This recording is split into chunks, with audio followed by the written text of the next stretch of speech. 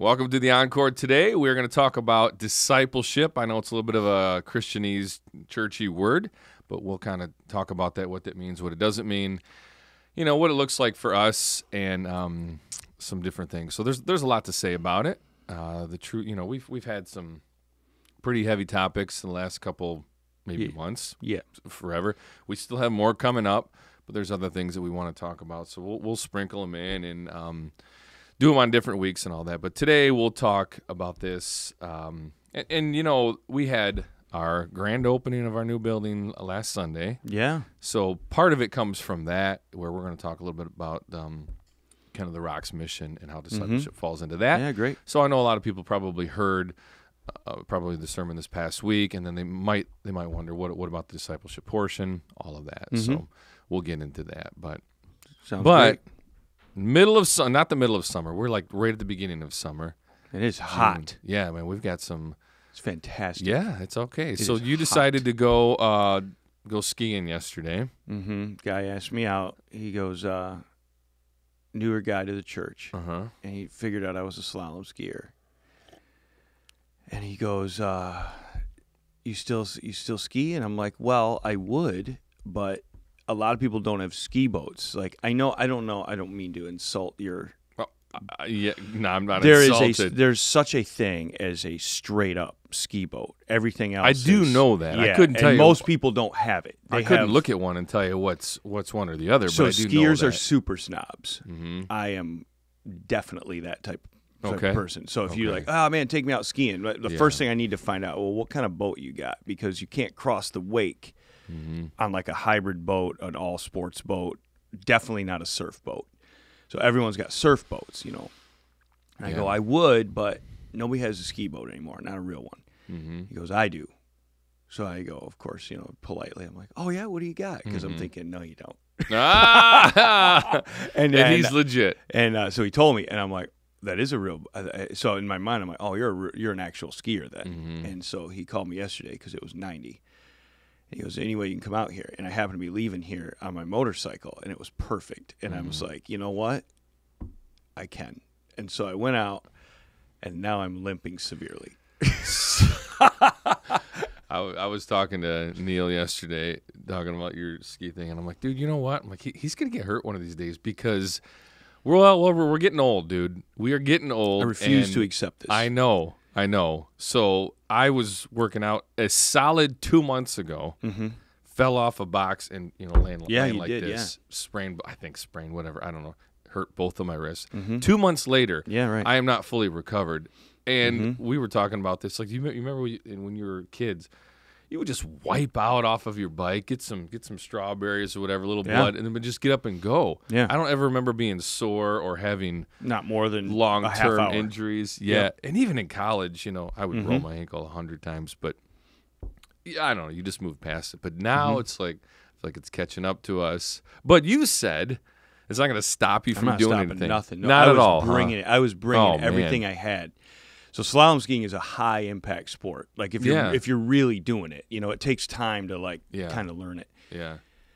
So I've been slalom skiing because my dad was a Gestapo. My dad wouldn't even let us back in the boat when we were kids until we had to. Oh, one more time. Yeah. I'd be like, I don't want to do it anymore. He's like, well, you kind of have to. So kind of have to. Later I came to love it, and so I used to ski a lot. And you just get away from things. But if you fall, it's typically bad. I mean, you're flying. And bet. So I did. I came a little hot, got a little too comfortable early, and I wiped out and twisted the ski and tweaked my ankle. But you know what? Are those designed where the skis will pop off? It comes off, but I fell in such a way where it tweaked first. It did come off. All right. But after it jacked my ankle. And then, you know what I did?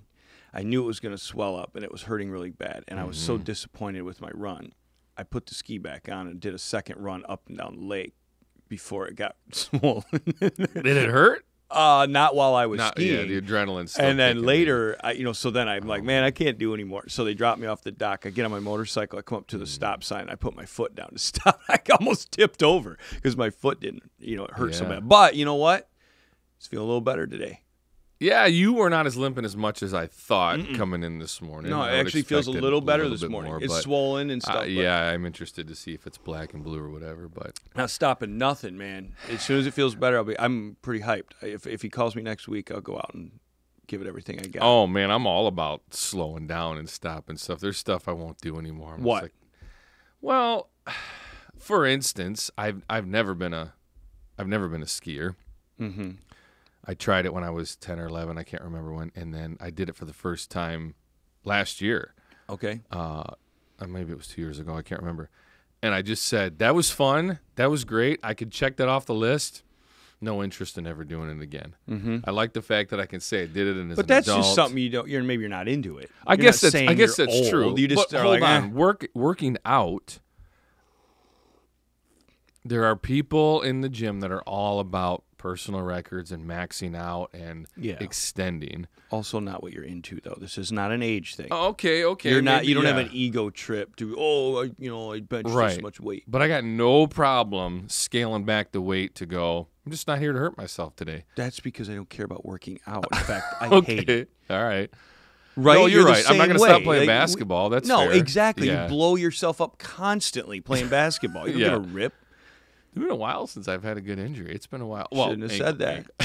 Maybe, but there's wisdom in how you play too. You might know how to play. Oh, I don't leave the floor anymore, dude. You're right. Yeah. You might know how to play. I haven't learned that either. Set shot Sammy for sure. Remember we played those kids this year, and I got hurt doing that. You did, because you don't know how to. You don't know how to. I was coming like Kobe on those kids. I was giving everything I had. Got hurt instantly and sat out the rest of the game. Oh man, yeah. There's some. There's two kids in our church that are now young adults. Both of them, I used to play them one-on-one at different times, and just destroy them. But they got to an age where I was just like, "It's over, dude. It's over. Like I can't ticks hang anymore, and I don't even want to try." But they got bigger and better. You didn't get worse. Well, no, I got slower. 5%. For sure. But you're right. They were 14-year-old kids. Now they're 20, so they're full-size humans. I propose to you that you haven't stopped doing anything that you want to do any more than I have. Anything you want to do, you're going to do. You might be right. We were somewhere where we were a couple years ago, and you were jumping off cliffs, and you were doing all of that. That was 3 years ago. It was a few years ago. 1, 2, 3. It was 3. It was 2020. No, 2019. It was 4 years ago, right? That's 3. 19 is 3 years ago, but yeah. So good 1, math. 2, 3, 4 summers. It's 4 summers ago. No, it's 2022. Okay, this summer. Count. If you're I'm counting counting this, now. I see. Okay, yeah. Today's okay, like the first 1, day 2, of summer. 3. Oh, You're yeah, right. yeah. You're right. You're right. Yeah. 3. But you were doing that. You would do it right now. You play basketball right now. No, you're right. You don't You're care right. about water skiing. You don't care about weightlifting. But you would do either one. And I think if we were on the lake, I could talk you into trying something if you were interested. But you're just not interested. Yeah. It's like you trying to get me to go play golf again. Yeah. By the way, man, I don't want to. You were a golfer. Come on. What? I'd never ever have asked you this. We played golf the other day for Dan Smithers' Key of Hope outing. Mm-hmm. So, and everybody asks, "Hey, why doesn't Wes come out to this? Why doesn't Wes come out to this?" Oh my gosh, really? They're all out there. A lot of people have asked that. Not necessarily. Well, number one, you put it on a Monday, which is the worst day for every pastor. But yeah, I understand. But and I said, well, Wes actually used to play golf quite a bit in college. What was it? I don't even know the answer. What made you say all of a sudden one day, I ain't do it anymore? Yeah, I mean, I don't have like a line where I refuse, like, oh, I won't play golf. But it's pretty close. It is pretty close because close. It's so far down the list. Here's the deal. So I did play a lot of golf, mostly with you. Yeah, in college we played a ton. Yeah. Mm-hmm. I mean, multiple times a week. Most of our college class, we would leave class. We had a golf class. I know, and we were awesome. I'll tell you, it just got really boring for me. It just. Do you remember like a tipping point? Like no, I think once I got married, I just didn't want to leave the house. I thought like I'm gonna leave errand here and go play golf for 4 hours? Like, I don't want to do that. Like, I want to be home. Okay, don't say it like that, because you go skiing or doing other activities. Most of the time she comes with. Okay. Yeah, most of the time she's there. So you're super husband. That's really what it's not about being a super husband. I just don't. There's so rare of an occasion where I'd want to leave by myself. I don't leave by myself very often. And if I do, it's like on a hunting trip or something to another state. But I don't have anything I really go. I'll say this. I'm trying to think about. I don't have anything I go do by myself. Because I don't want to. I just don't. I don't judge anybody who does, I guess. Like, I don't, I think you are. I'm not. I just, that you asked me to explain. So she doesn't care about golf. I don't want her to care. Like, I go out and all of a sudden I'm hot, and it's like you paid this money, and it takes too long. Like, man, we're still out here. Like, so then a lot of people want to play 18 holes. That's like 12 holes too long. But I can get through 9, as you've witnessed. But you've said it. I've played with you. After about 3 or 4 holes. Oh, you're checked out, dude. I know. I can't stay in it. I'm like, this is so stinking boring. We're gonna do this again, the exact same thing. Like, somehow along the way, and it would coincide with being married. I think it got real boring for me, and now I will say, like, we've been at men's retreats or something. We'll play, and I think, like, I'll play, and if I'm playing well or I hit a good shot, I enjoy that. I'm like, oh shoot, let's finish the hole and blah blah blah. But again, 3 or 4 in, and it's over. Like, all right, well, let's get out of here, man. I've been out here for 45 minutes doing the exact same thing over and over. I don't ski for 3 hours. I was on the water less than an hour yesterday. All right, that's good. Send me home. All right, all right. I don't ride my motorcycle for 400 miles. It's like, oh my goodness, like, I just don't want to. I don't get it, man. I really don't. It's like I don't even understand it anymore. Like, I did when I was in college because I didn't have anything else to do. I didn't have anybody else around. But, like, I'm home. I'm sitting on the porch, 75 degrees, for free. And to think about, I'm going to get up, leave these people, and go for 4 hours or more out, drive over, go to the desk, get in the car, whoosh, whoosh, 18 times and drive home and pay for it. I think that it's just so hard to imagine doing that.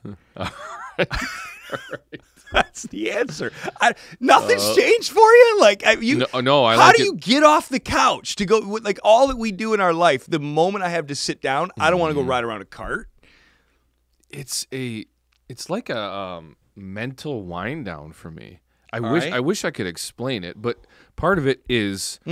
I do love being outside. Yeah. In the summertime. Yeah, fall, I agree with too. that. Yeah, so and there is a natural beauty in golf courses and nature. So I think that part is really cool. That is cool. There's a challenge of it. Like, it's one of the harder sports in the world because you just have to. It's nearing the hardest. Constantly stay with it. It's mentally and more physically. And you mentally. can be great. And then 1 second later, and it's over. And you don't know why, and you can't get it back. But I don't know. Like, it's like it is a mental recharge for me. I wish I could fully explain it. Like, I can be physically tired, but mentally recharged from that. All right. I don't know. The challenge of it is fun, but I also I started. This is going too long. It's going a long time. I hope people are interested in who we are in this way. Otherwise they've clicked off by now. Right. I started my career trying to work in the golf industry. So I will say, weirdly enough, then there was pressure to be good and to compete and to keep up to something. Yeah, that's right. Country club life. You were in so all when that was over, it was almost like when the pressure was gone for me to go, I can just go out and play. Yeah. It actually doubled in enjoyment, and I was like, dude, this is awesome. Like, I can just come out here, and if I rip one into the woods, nobody cares anymore. Yeah, Where back then there was like, whatever. Anyway, I don't know. I love it. It's literally my thing. Like, it's my you're a golfer. Straight up golfer. I enjoy it. And it's like, what'd you tell those guys why I wasn't there? Because he hates it. I said he hates golf. Yeah, You're right. That's the answer. I said hate it. he supports Dan, and we always support Love Dan, Dan. but he absolutely hates golf. And I said, you don't want to play with him for 18 holes. I don't. No. You, the other people, Oh, the don't other want to people. play with Wes. I don't want to play holes. with myself. No, for I 18 know. holes. I don't want to do anything. Like it's like I just don't want to do that. Yeah. All right. It's torturous. Let's get into discipleship. So within the message, people may have heard it or not. It doesn't necessarily matter. Give me a 30-second breakdown of your message from Sunday, and then I'll kind of drop onto the discipleship portion. Yeah, mission of the church is what I wanted to preach. New building, you know, big celebration. I wanted to refocus on what we are and why we are. And we've said for years, we are here. We draw it from the Bible. We are here to preach the Word of God. We are here to preach the gospel. We are to baptize those that respond to the gospel. And we are to make disciples of all nations. Yeah. How? Teaching them to observe all that Jesus commanded. There's a lot within that, but it was preach, baptize, disciple. Right. Okay. So discipleship, in discipleship can mean a lot of things. You can be a disciple of anything. You can be a slalom, ski disciple or whatever, but it basically means a learner or a follower. So just obviously for context, when we say that, we're talking about a disciple of Christ. Now, what is the difference to you, between a Christian and a disciple? Do you see much of a difference? How would you define that? Well, there shouldn't be. I mean, a Christian is a disciple in some form. Some people are, I guess this is a funny territory because it's hard to understand it. It's hard to even be sure of certain things. Right. Some people that are Christians may only be converts, right? So they have responded to the gospel by faith in Jesus. That technically numbers them as a disciple in a way. Meaning, like you've at least come to the knowledge of the gospel and obeyed, repent, and believe in the gospel, the command of Jesus. Yeah. But no, a convert does not necessarily a disciple make. Yeah, so they do not learn, they do not grow, they do not study, they do not walk this Christian life. Right. And so then it returns to a question: if that goes on for a long time, are they a Christian to begin with? Like, how can one? The gospel and the response to it and discipleship are not disconnected. It's an interconnected organism. Absolutely. It's not. A lot of people say, well, it's this part of the Great Commission, as though they can be parsed up. And I understand what they mean by that, and we do it too. I even preach it that way. But it is not a part. It is it is either all or it's kind of all or nothing, and that reveals if you're a Christian or not in a way. Yeah. Yeah, no, that's good. What would you say a disciple looks like? If you're saying somebody comes to you and go, man, I want to follow Jesus, what would a disciple of Jesus look like to you? Yeah, I mean, there would be fruit in I'm using some Bible language here from certain scriptures, but there would be fruit in keeping with repentance. Okay, tell people what that means. You used to be angry, you used to be a liar, you used to be a cuss mouth, you used to be greedy. All of a sudden, these things start falling off because the Bible says that if you have truly come to know Christ, you've been given a new nature. You've been transformed by the renewing of your mind. So there would be fruit of transformation. You start to talk different. Hey, I noticed something different about you. Yeah. You start to respond different. Hey, man, you're not as hostile as you used to be. Hey, man, you don't seem to care about money as much as you used to be. You seem to be more generous. Like the fruit in keeping with repentance. So you've repented of sin and believed in the gospel. And then that begins to bear fruit of repentance of your personal life. Okay. Then you start to learn and observe all that Jesus commanded according to the Word of God. So not only do you just have fruit in keeping with repentance, you begin to walk and look like Jesus in the world, a light in the darkness. Again, I don't want to just monologue, but... Yeah. Okay, so one of the things that you said in the sermon too, and you and I both understand this philosophy, believe this. Every church is going to be a little bit different, in how that kind of looks. But you talked about programs, specific programs, and your answer was you are the program. The Bible is the curriculum, and wherever you do life is the time and location. Right. So, I want to talk about that a little bit more because, like. In principle, I definitely agree with you, but a lot of people will see whatever, our church, and say, you know, I see a lot of baptisms, I see a lot of salvations, this is cool, but where are the discipleship? Where is this discipleship happening? Right. And for us, you know, it's one of those things that I've always said this, like it is a harder thing to measure. A guy goes up there and gets baptized. You see that. You see it, like, you can count it. Just count it. Okay, that's cool. He's put his faith in Christ. He's now showing that step of obedience in baptism in front of hundreds of people. Discipleship, you know, a disciple, somebody who is following, number one, like it's a constant thing. So you're the pastor of this church, been here for 15-something years. You are still in discipleship in the sense that absolutely. I'm still trying to learn, I'm still trying to grow, I'm still trying to understand. Yeah. And so, you know, I've said this, there's everybody has a different step of where that would be. And I think based on their life, you know, we can't always know, like, is this person being discipled? We know because we have a relationship with them. Like you say, you are the program. And yeah, go ahead. I feel like people sometimes think like, well, like it's a class that I was always kind of brought up that it's a class you graduate from. Now you're a disciple. Yeah. And so people could count, hey, Scott, who are you discipling? So you're going through an 8-week thing with Joe. Right. And so, hey, Joe, here's your thing. I completed, you know, the Johnson discipleship program. And here's his signature. And now Joe goes and gets a guy and goes through an 8-week program. Now, I don't want to mock or criticize methodology that whereby people are learning the Bible.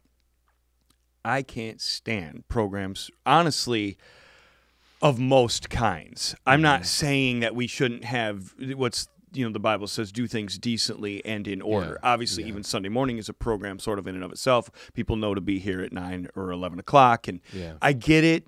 But, like, I don't like counting by way of programs. I would prefer, the only way something is real to me, even gospel, I don't even like gospel programs. Like, what program? It needs, either, if it is real, it is your lifestyle. You are.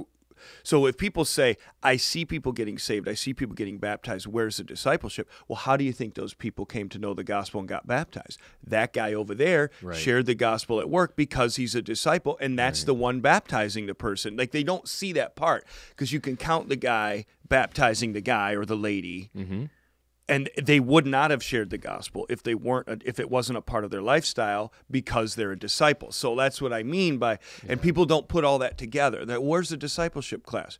Well, we do have I could answer that question. We have stuff all midweek long. We have small groups and all that stuff. I'm not even trying to be defensive. I'm saying we can answer all of that. But to me, that doesn't even, if you have those classes packed, I don't even know if you know that it's real until they walk that out somewhere out there in the world on their own. I'm kind of monologuing. Maybe I've had a second cup of coffee. Got mad about golf, and now I'm on a second cup of coffee. You are still mad about golf. So here's the thing. I told a guy yesterday, he was, questioning something. It was great. Again, this is how discipleship looks. I'm not like the disciple maker guy, but like I got this younger guy in his early 20s. I have lunch with him sometimes, and he's got questions about his life and fruit of repentance and growing in the Lord. And he's like, hey, man, can we meet up again? So I met him yesterday. And we were talking about it, and I said, look, man, some people should stop going to all the church programs. There are people that will come on Sunday to one service, serve at the next service, have somebody over a small group on Sunday night. Maybe they do nothing Monday. Then they're at the men's or women's group on Tuesday. Then they serve in the children, some youth thing on Wednesday. Then they're at the marriage group on Thursday. I don't think that's good. I wish they'd stop doing that. Like, what are you doing? Like, when are you just doing this in your? And my point was, you can do all of those things and not really be with God at all. You can be involved in things about God and busy your life and look like, man, I am being discipled, and not walking that out. When it's a lifestyle is when you really see it. And so we want to see people walking with people and having stories and in the grind and wading through things in their marriage and sitting down at coffee shops and working through difficult things and joyous occasions and how do I be a parent? Yeah. This is my philosophy. This is one guy's belief. And so that's why people don't see constant programs, because I think you share this a little bit. And so we constantly push this on people, and they're like, well, where's the class and the numbers? Yeah. And like you said, we do have plenty of ways for people to get connected. So maybe somebody's coming and what the point of that really is going, somebody's a new believer. I don't even know where to start. Like, what do I even do? Yeah, so we're like, okay, great. We want to connect you, but all we are doing is we're not connecting you to a program. In all honesty, we're connecting you to people, who have given their life to Christ and might have walked this out a little bit longer. Some of them not necessarily so, but that's what we're trying to do. We're trying to connect you to people. Some of the best stories that ever happen here are when we see baptisms of people that we have never met. That's right. And their specific person is the one baptizing them. Happens almost. I'm not even trying to be like this is to the Lord's praise. Almost weekly. Yeah. You see. So there it is. So if someone wants to count it, where's the discipleship? Right. Well, where else are you seeing that? I'm not saying there's nowhere else, but wherever I didn't grow up in a culture like that. The pastor did all the baptisms, and they went through some class that wasn't necessary, and all this stuff. But now you see. So I think that is a good way to look at it. Look at all of the people, non-staff people that have baptized somebody. Yeah. How does that happen? That happens when they call you or me or somebody on staff and say, hey, I've been talking to so-and-so. They know the Lord. They want to be baptized. Mm-hmm. And half the time, you and I haven't even met this person. They've been coming to the church for a month or maybe in a group for a month, something like that. And we're like, dude, that's awesome. Yep. Come, bring them on Sunday. We'll coordinate it, and you're going to baptize them. You are going to baptize them. And most of the people are excited about it because when people call, we get a lot of phone calls and emails, which I love, about just, hey, I want to be baptized. What's the process here? What do I do? I always ask them, who's that person in your life? Like, who has been that mentor to you? And most of the time they can say this person, and it's somebody in the church. And you and I are doing the same thing too, but we're a tiny number compared to all that we have out there. So you and I have baptized specific people that we have been ones that are mentoring. So I think that's a huge thing to see. But yeah, I kind of want to reiterate that. Yes, we have places to plug people into, but our intention with that is to get you connected with people. Yeah. And walk outside of wherever that class is. We do have when I say I don't like programs, that doesn't mean we don't have any program. Yeah. We have sometimes I think we maybe have too many. Sometimes I think we got too many. Yeah.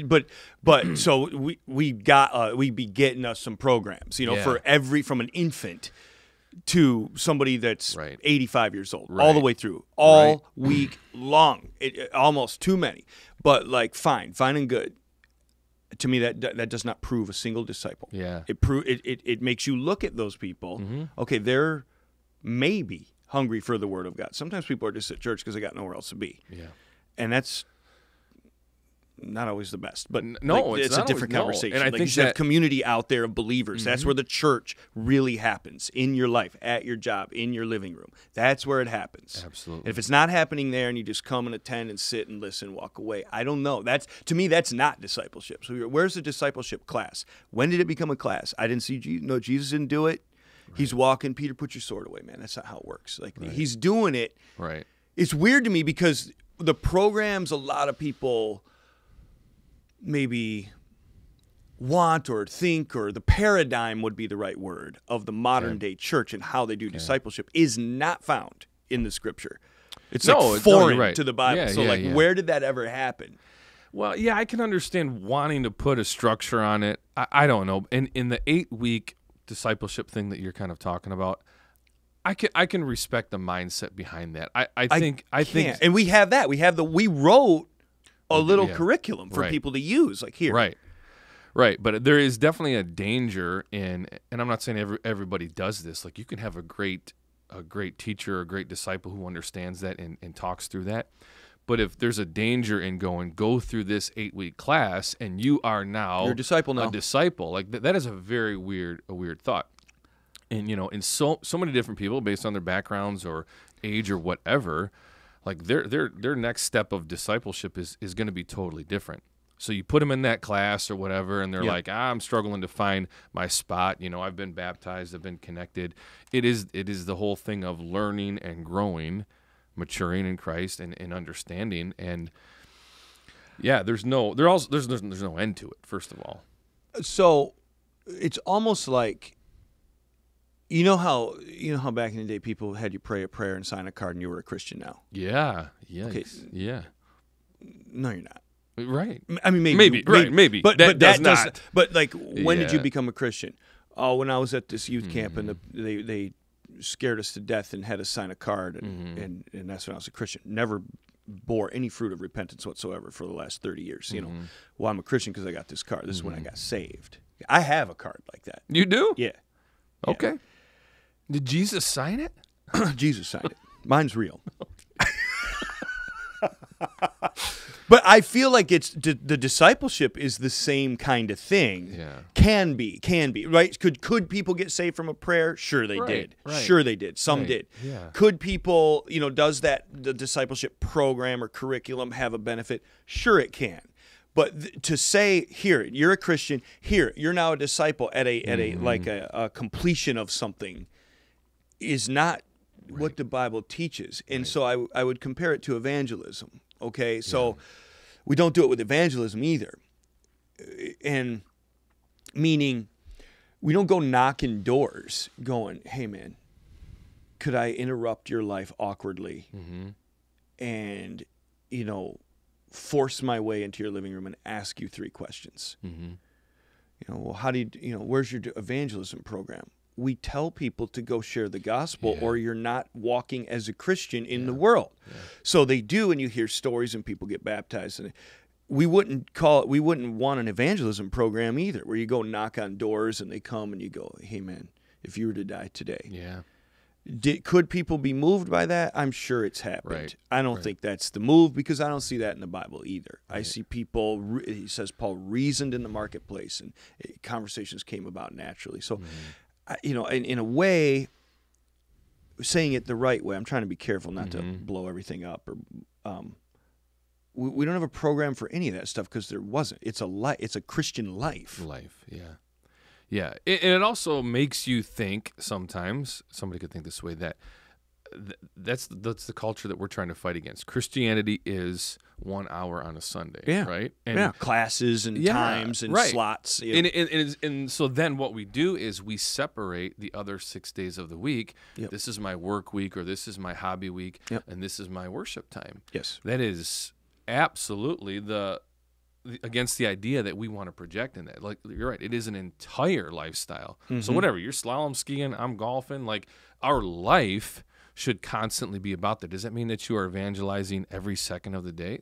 No, but sort of, because your life should be, you right? should be. Yes. You should be. Not necessarily verbally in the sense of, yes, of course, we're caring for people, we're loving people, we're shepherding our family well. Like, that is all a big part of it. Yeah, so we want to dismiss that idea of separating those segments of your life. And, and people, I don't know why we're good at doing that. I don't know if that's our culture or Christianity, but we can go, these are my work days, these are my off hours, these are my hobby hours, and this is my church time, And that's not the thing. Right. And I do think we're fighting against a paradigm for deeply rooted. So the people I skied with, they're newer to the rock. Yeah. They're about 70 years old, retired. Okay. And we were talking, whatever. I told you, call me. They're very new. I like getting to know new people and stuff. So he called me, and I was out there for like an hour, and I go, they're like, man, it's a beautiful day. I was floating in the water, had to ski with the rope in my hand. It was, come on, it was magic. It was, you can't imagine how much better than a golf course it was, Scott. No, it's not. I was just like, man, this is great. And I'm like, people are going to, I said, if people knew this was happening or whatever, I made some crack. I'm like, this is why people think I only work 1 day a week. And the lady said, she goes, you're shepherding right now, Pastor Wes. Yeah. And I got in the boat, And of course, I was hurt, so I couldn't ski anymore. And we idled back for a while. And Yeah. he was talking about discipleship. We had really? we had a decent conversation as we made our way back. Yeah. The point being, that is, in my mind, that was a success for that day of kind of shepherding people. That's how I make disciples, or try. Yeah. That's how I want to avail myself. I don't like. I teach classes, and that helps. But I don't look at these people and go, "Wow, there's 40 people here. Right. I'm discipling 40 people today." That's not how I look at it at all. Right. Yeah, and the point of teaching Sunday, whatever day of the week is also to go do. Like, you think about, like, honestly, what is Sunday morning for? Mm-hmm. It's kind of a celebration, a reminder, a get together. Rejuvenate, whatever you want to call it. It's a rah-rah session to say, this is great. Go do that for the next 6 days of the week. So when you're learning, and people can be, I think, with good intentions, you had mentioned this, and like an overlearner, like, and they just, the overstudier is always in these Bible studies type of a thing, but never actually caring for people. You can be that. I don't want to criticize the studious personality that loves to constantly learn. So if you're out there, I don't mean it that way. I just want to say that because sometimes I say things and people take it the wrong way. I'm not saying that. There are, students out there. They're just a hardwired student, and they do bear fruit in their life of other people. But you're also right.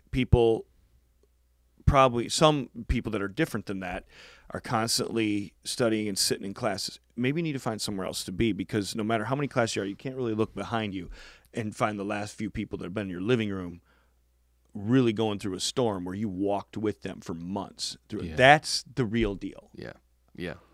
So I'm not done with this. I have questions about this. Yeah, go ahead. This is the number one thing I get criticized on. And I honestly, I'm openly trying to figure it out. Like, I can't quite figure this out.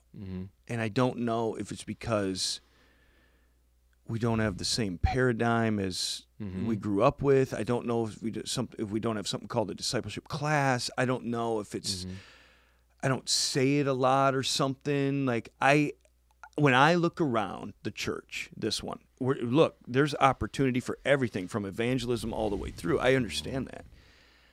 I see disciples being made like crazy. People being pulled out of the county jail that have repented to the gospel, baptized, and are now with godly men and women walking. I'm shaking their hands on Sunday when they're next to their disciple maker, sitting with them, loving them. Right.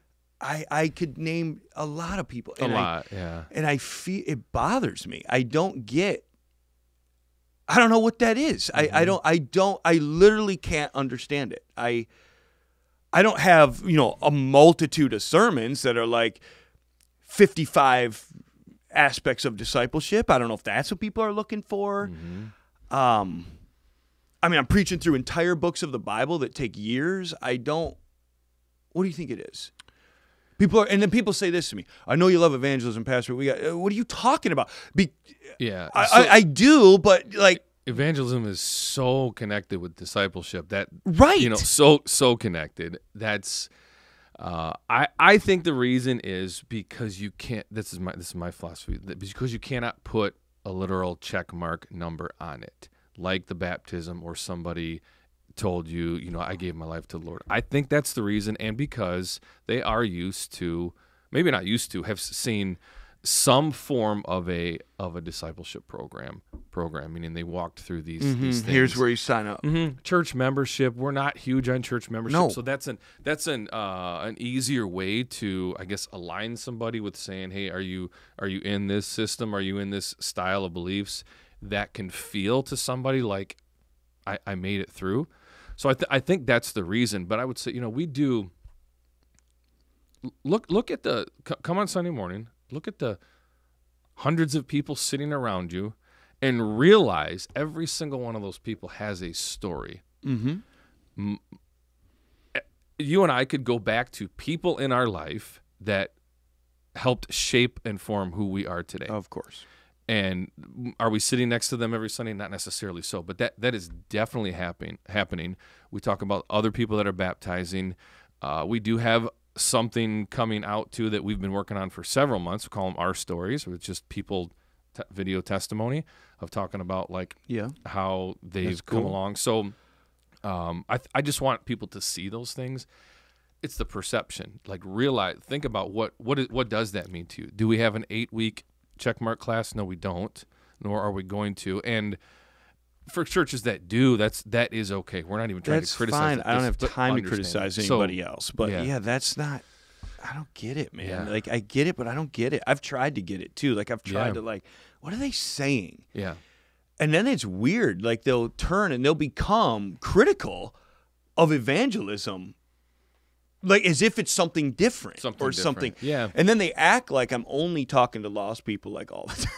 And I go back, and I've literally gone back. I'm like, all right. I want to hear the body. I want to hear what they say. I don't want to be the guy that can't hear anything. Mm-hmm. And I go back and look at the archive of sermons. I'm like, I don't know what to say. I don't.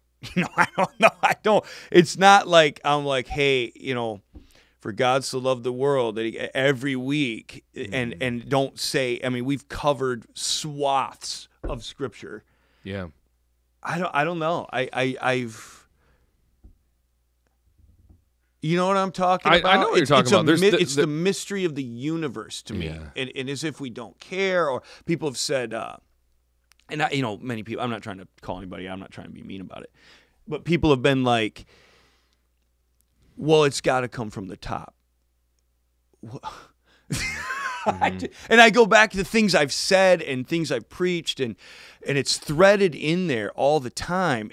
But I think they're looking for. They already have something they're looking for, and they're not seeing that thing, so they can't see the other way or something. That's right. Yeah, that's what I'm saying. They cannot see what it is they're defining as a disciple. So I guess I'm going to say two things. One is look for other ways. Just realize when you sit in a crowd of however many people are out there, think about this. Every single one of those people have a story. And I would say you want to know, go meet new people, learn their story. You will find out that it is happening. Number two is there are styles of preaching that are going to be consistent, whatever. So you have a consistent style of preaching because that's who you are. Yeah, sure. So if there's a mindset of going, I need to see this type of thing, it doesn't matter who it is. This is no criticism to you or anybody. It doesn't matter who it is. Everybody has a style. Yeah. And so if you listen to one guy 50 weeks out of the year, you're going to be missing some things that you're going, I was looking for this or I'm looking for this. Yeah. That's all I'm saying. And it's not related to discipleship or not. If I preach 45 times a year, there would be other criticisms of going, man, he doesn't hit on this portion enough. And they are correct in that. They are correct, yes. And I am very much an evangelist, but that does not, like, I do see, I'm not trying to be like, oh, I'm also equally discipleship guy and you're missing it. Right. But you're missing a little bit. And then, so then you do this thing, right? So we have, that's why the Bible indicates that you should have a multitude of elders and a variety of teachers, more than just one guy. I realize I'm kind of the primary guy, but I try to do that. So then we do that, and then some people come and they go, we don't like it when you're not preaching. Yeah, I know, right, like, right. Yeah. Like, come on, guys. Like, it's like yesterday you're telling me you got to preach something different. Like, you're not preaching everything that we want you to preach. And then so somebody else preaches something different. We're like, we wanted you to do that. Like, I'm not trying to like rant about the church. I love the church, and it's overall, it's very exciting and healthy. I'm trying to get people to see some things here. Like, it's right. No, so I'd ask people look in other ways, look in stuff that maybe you're not used to looking for that specific check mark. But also at the same time, we're not claiming we have it like this perfect system. Absolutely That's our not. understanding of philosophy. Absolutely So not. If somebody could come to us and say, well, let me tell you why this program would be extremely beneficial, I would listen to that. That has happened. It has. It has You're happened. right. You're right. People have about come, that. can I teach a class on evangelism? You preach the gospel. Absolutely. You push us to go be a witness. Yeah. Some people don't know the practicality as to how. And we were like, sure, it was packed. Right. Somebody told me yesterday, I was in Paul Reggio's evangelism class. Man, it really helped me. Yeah. Great. Yeah. And we have those. Adam's doing an overview of the Bible. We have more of those. Yeah. More than people might know. Maybe. So, I think maybe sometimes from the stage, whatever, they're looking for more practical ways. But people that are in this body, they'll begin to know those things. Ask those questions. Maybe we don't always do the best job of communicating, but all again, of that. I mean, we certainly got blind spots. Yeah, I'll take that yeah, all day. I yeah. agree with that. And I'm going to say this last because we got to close this bad boy out. If you have a burden out there and you say, man, I do want to teach a class and I see the benefit of it, I would say reach out to me and I would gladly meet with you and we can discuss that. That happens all the time. I do not like to, personally, I don't like to do blanket classes and then have fill-in people that don't have that drive for it. When people come and say, this is what I want to do, I say, awesome, you're going to teach this class. Let's go. I'll set it up for you. And that's how the majority of our things go. So you bring a good point. If someone does feel a burden, yeah, like someone out there, I get what you're saying, but we could also make it stronger by this. Well, buddy, maybe, or ma'am, maybe that means you're the person to make it stronger. Right. So part of you being the disciple makers that we want to be, that would be us coming along you and empowering you. Absolutely. So there's a lot of people that are like, they have this idea that we didn't have, and they're like, you guys should do this. Well, I don't even know what you're talking about. And I don't care like you care about that specific thing, and that's why you're a part of the body. So have at it. Yeah. Open your living room. We'll be happy to tell people. Yeah. Yeah. Right? I mean, it's like absolutely. That's great. Yeah. Be a part of the solution. That is what we mean by you are the program. Yes. Yeah. So come and it doesn't have to be the church staff and all that. So I hope people listen to this. I hope we didn't run them off with golf and water skiing. So we talk about golf too much, water skiing. But all right, we're gonna close this bad boy out. If you guys have questions, comments, thoughts, even concerns with things we said or ideas about stuff, we are more than happy to listen to those. Send those our way. I'd love to have conversations and meetings. And but we do have a desire to see disciples in this church 100%. There's no if we don't, it's not a church. Right. Like it's a miserable failure. Of course we do. Yeah. Cool. As always, don't take our word for it. Be in His, and we'll see you next time on the Encore.